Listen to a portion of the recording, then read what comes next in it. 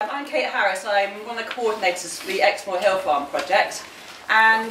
this event has been a joint effort. It was originally brought about as an idea from Maria, who came to us and said, you know, we've got such a problem with gorse on Timbercoat Ridge, wouldn't it be good to get people together who actually have a problem with gorse in their own areas, and people who are tackling it on a sort of day-to-day basis, to gather them together to see if we can come up with some really good suggestions and ideas and share some thoughts and experiences about how we can tackle this problem.